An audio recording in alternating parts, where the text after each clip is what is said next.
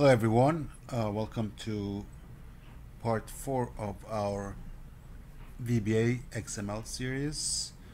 In this part we are going to see how to edit data inside our XML file. Okay, so far we created the XML file. Let's actually recap some of the stuff.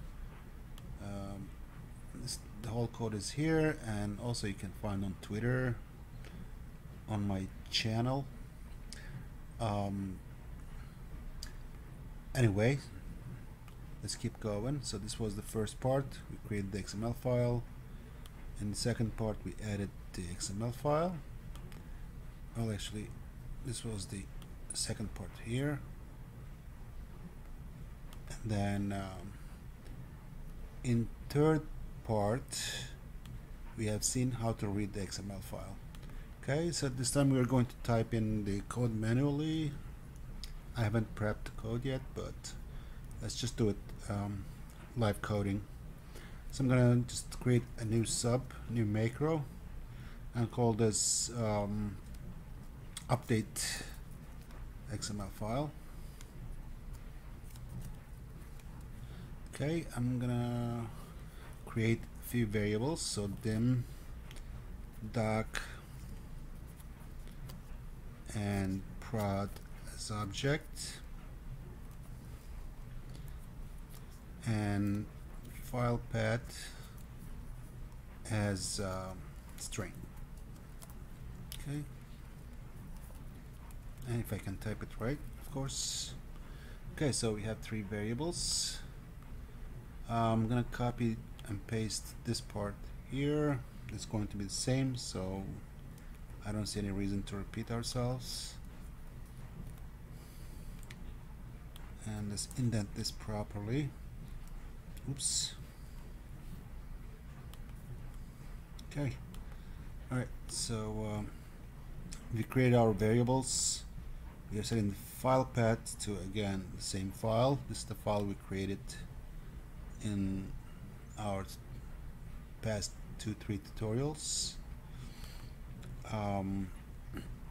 We're setting the doc to the object that we are going to use. Create object. We've seen this before, so it's not something new. And then we are loading the file.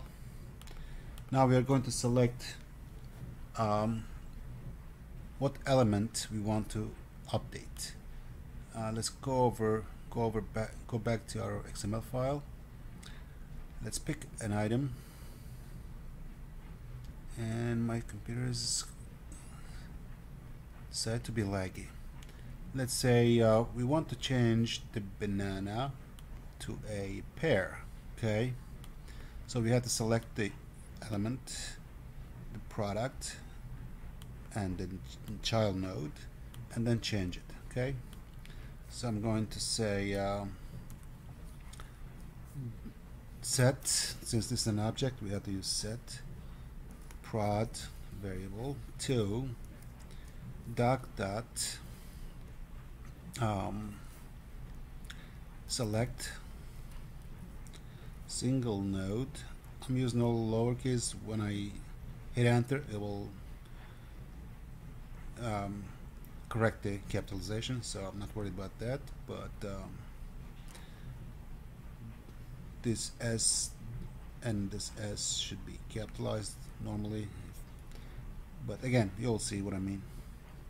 Select single node, open parens, open double quotes, and // I'm select the product node. First I'm going to select the product node. I'm going to type in product, and then open close square brackets or rectangular brackets. In here we are going to pass a condition. So the condition we are going to use is going to be the ID. So we're going to say if ID is, well, just ID equals 3. So that's the condition. We are going to filter the data and select the single node. Okay, then we are going to close the double quotes and close parens. Okay, let's make sure we selected the right item, so I'm going to just go to debug print prod dot child nodes 1. Child node 1 should be the name element here. Child node 0 is the ID element, and print the text value. Okay, so if we did right, we should be able to print the name of the element we selected. Okay, so let's go ahead and run this, and there you have it. So we select the right element. Okay, now I can comment this out,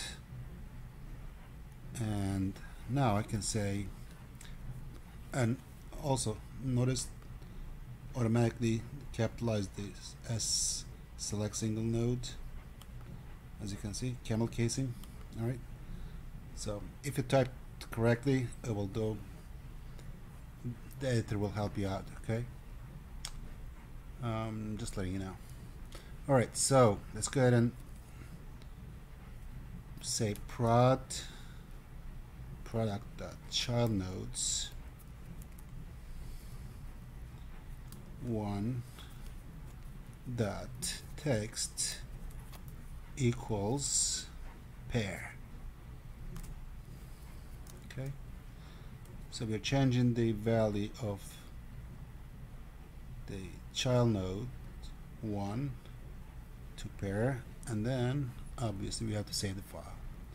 So dot save fpat. Okay, right, let's run this and see what happens. So I comment this line out, we don't have to run this again. Let's go ahead and run this. Let's see if we get any errors. Okay, no errors. Let's refresh our file.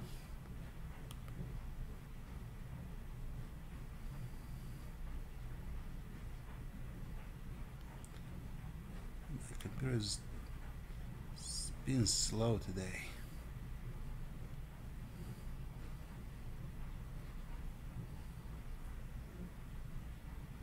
Hopefully anytime soon.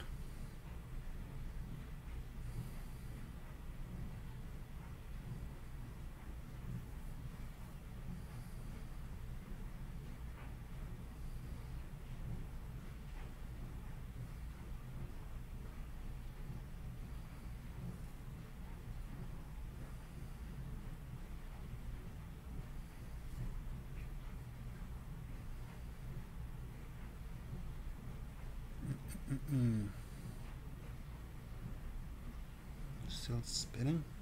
There you have it. All right, perfect. So we basically updated our data as we wished. Okay, so that's it for updating XML file. I'll see you in the next one. All right, until next time, take it easy.